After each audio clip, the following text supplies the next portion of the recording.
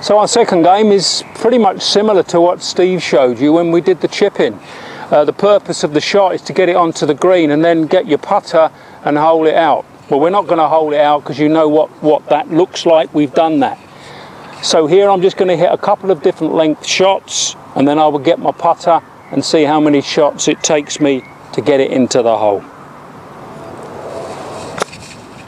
Short one to the first hole.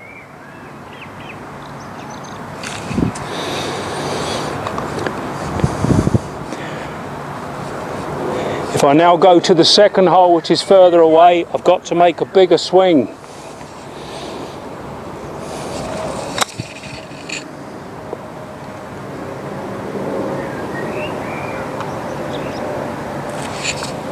Vary the length, change the time, and you'll be fine. Get your putter out, knock it in. Keep it simple.